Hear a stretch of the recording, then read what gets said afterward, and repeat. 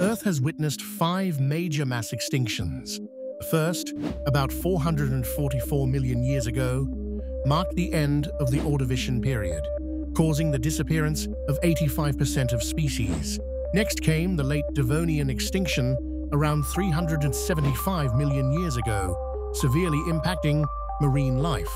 Third, and most catastrophic, was the Permian Triassic extinction, about 252 million years ago, obliterating 96% of marine species. Triassic-Jurassic event, 201 million years ago, paved the way for the age of dinosaurs.